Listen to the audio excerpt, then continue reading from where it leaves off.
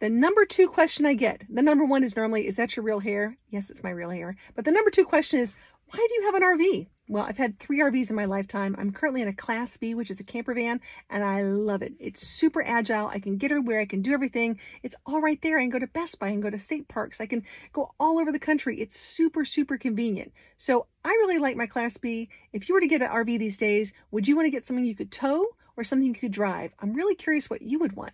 Let me know in the comments.